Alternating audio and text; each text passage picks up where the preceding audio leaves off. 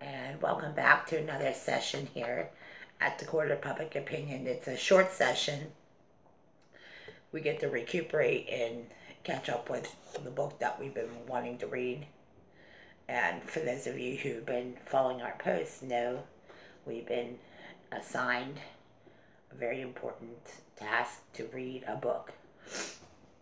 Now, getting back into reading, learning to calm ourselves down, that would be what this next presentation is about.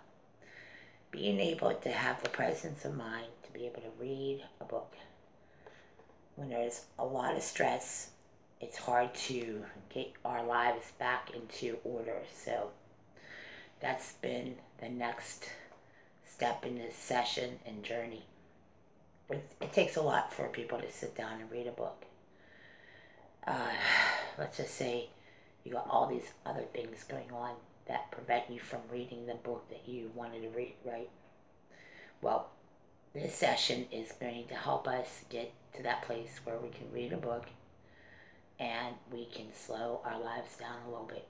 There's been a lot of hype, there's a lot of energy, and I know, like with these type of topics, they can get people jazzed up. So we're going to focus on reading books and reviews.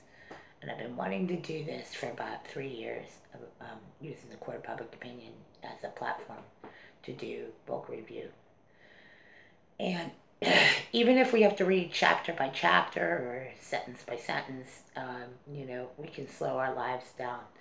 Reading books and doing a review is what the Court of Public Opinion has been moving towards.